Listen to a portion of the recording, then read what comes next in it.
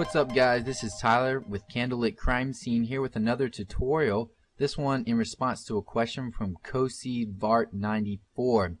They were just having a little difficult with text. It wasn't animating the way they wanted it to, so I just made a quick tutorial trying to explain the basics of how to do it. Alright, so I'll show you first off what we'll be creating, and then I'll go through it quickly but in enough detail that you'll understand without hopefully getting too lost. Bam! What up? And we'll go ahead and begin now. So if you haven't already, go ahead and go to File, New, and left click on New Project. So now that you're in the After Effects stage, go ahead and go up to here to Composition. Left click on that and click on Composition. For this composition, we're going to go ahead and call it Text. Now again, that does not affect the project in any way. All it does is help you organize your project. Right now I have the width set to 1280 pixels and the height set to 720. Feel free to adjust that in any way you want, but if you want to follow along and get exactly what I will have on my screen, the pixel dimensions are 1280 by 720. Go ahead and keep the frame rate at 30, and I'm going to drop the duration down to about 3 seconds. And we'll keep the background color to black. Go ahead and left click OK, and we'll begin. Now that we're in our project, you can go down here, or actually we'll go up to Layer, go down to New, and click on a new solid. So now that we're beginning our new solid, we're going to go ahead and call it Solid 1. And we'll keep the width at 1280, the height at 720. And for the background color, feel free to choose whatever you want, and you do that by left clicking the color you see and picking any color from the color spectrum.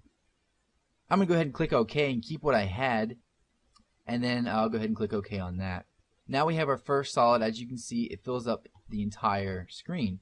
So in order to get it to whatever size you want, so you can go ahead and find one of the little red dots, which you'll see going around the perimeter of your newly established rectangle solid, and click the middle one. Go ahead and left click that, and it'll bring it into a size such as that. Alright, so now we have our first solid down there. The next thing we're going to do is go up here to Layer, New, and click on Text. Okay, so for the text I had last time, I'm just going to go ahead and type in, again, whatever you want, but I'm going to go ahead and type in, what up? Whoa, whoa, whoa, whoa. Okay, what up?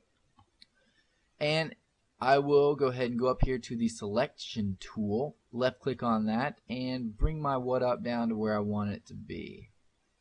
And over here on the right, you'll see mine says 203. I'm going to adjust that a little bit just so you can see what it does, but that's just your font. So you can fit your font to whatever shape or size or however you want it to be by left clicking, and scrolling left is going to make it smaller, right makes it larger, or you can double click into it and type the exact font that you want. But for now I'm just going to left click and drag it down just so all the borders match up. Alright, great. So the first thing we're going to do is edit the word itself. So we have our text layer highlighted here. If you go ahead and find this arrow to the far left, click on that. It's going to drop down. You'll see the words text and transform. Go ahead and click on transform, and the only thing we're going to do for now is mess with position. The second thing we'll do is scale, and we'll do that in a little bit just so you can see that I think the exact question was how to make a word go from larger to smaller and have it save. But the first thing we're going to do is make it move from left to right on the screen. As you can see now in our timeline, nothing is happening. It's completely static. Alright, so go ahead and we're going to scroll out to about whatever this 10th, the 10th frame. Alright, and click on position because we want the word to end up here. In fact, I'm going to move it over just a little bit, and in order to keep it on the same plane without it going around like this, trying to line it up, we're going to hold the left click button down so your arrow turn black, and then hold down shift so it stays perfectly straight. Alright, so we'll go ahead and move it over there. So that's where our frame's going to end. Still, it does nothing until you go over to the first frame of your project. And for this position, we're just going to left click till the arrow turns black, hold down shift, and move it over to the far left. Bring it fairly far over because when we adjust the scale, you'll see where it makes it easier to plan now. Alright. So now you'll see it just flies in. Okay? Awesome. The next thing we want to do is check out our scale. So we have 100 right here. Go ahead and left click to add a keyframe to the final where it's going to end up, the final part. And then we're going to bring it back to frame 0, the first frame again. Okay, so we have keyframes set on the 10th frame for both position and for scale, and on the first frame of the project all we have is position located to the far left of the screen. Now we're going to change the scale up, and you can do that a few ways. The way I'll show you is just by going right here where it says 100. If you left click and hold that, you'll see the outline box, or the outline of our text is just getting larger, right? Okay, because I'm increasing the scale, and I'm doing that just by left clicking, holding it down, and dragging it to the right. And you can drag it to the left to make it smaller. And you see, the reason we wanted it further over is so it doesn't bleed in without us having to adjust it. We can just line it up right there, so it's right at the border. You barely can't even see it. Awesome. So now we have the 246. That's the exact number I have. Feel free to change yours however you want. So now you'll see when you scroll across, the numbers or the letters are going to fall down to 100 where you had it initially when you created the keyframe.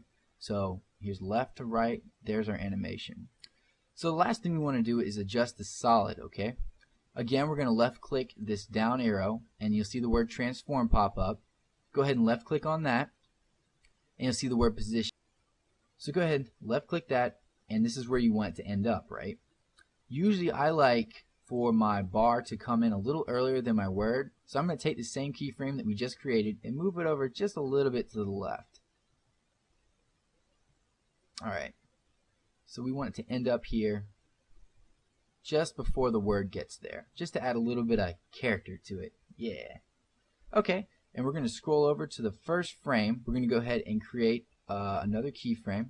But first, let's go ahead and left click and drag it over to the left hand side of the screen. And this you can put fairly close. We're not going to adjust the scale on this one. I think you get the idea by using the word. Okay, so we got over into position. So now you'll see that the keyframe was automatically generated. Great. So now here's our animation. Great. I'll go ahead and hit spacebar so you can see. It's very fast.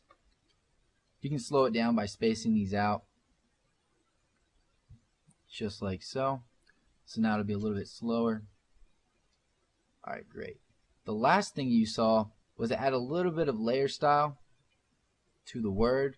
Highlighting the word, going up here to layer, and coming down until you see the word layer styles. If you're familiar with Photoshop, it's very similar to that you'll use on layers within Photoshop.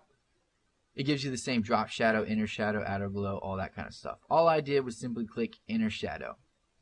You can go into that and edit it any way you want. If you'll see, you have transform. We'll go ahead and close that. Layer styles that was created. You can left click on this arrow and really go in there and fine tune it if you want. But I'm going to go ahead and keep it at what we had before. Or 5. Just for simplicity's sake. Alright? And that's going to be it. That's all it takes. As you can see, the word goes from larger, comes all the way down to solid, or comes all the way down to smaller, and the solid ends at the far right, fills up the screen, and the word's there, and it stays that way. And you can go in there and create more keyframes to fly back out, or do whatever else you want to do. But as I said, this was in response to a question, so hopefully I answered that question thoroughly and clearly, and you understand how to manipulate the transform layers so that it saves for you. Alright? Well, thanks you for watching. As always, I appreciate any feedback that you guys put, and if you have anything you want to put in the video response, let me remind you that I'll open that up, so go ahead and have at it. Alright, appreciate it guys, and I'll see you guys next time.